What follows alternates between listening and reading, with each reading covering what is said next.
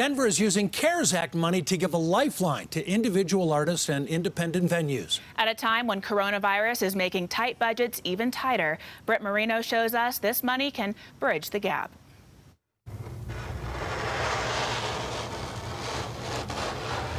Romel is an abstract artist. She's been doing this professionally for about 5 years and knows all too well the financial ebbs and flows. Being an artist, you have to be creative about the ways you make money, for sure.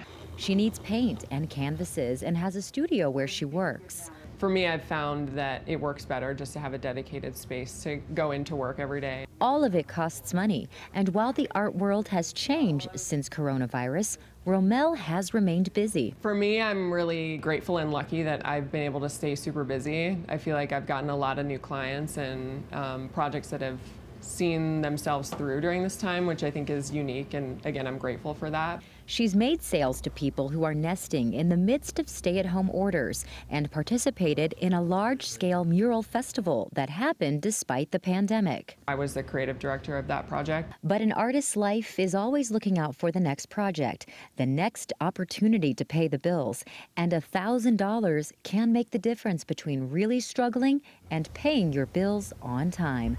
I'm Britt Marino, covering Colorado First.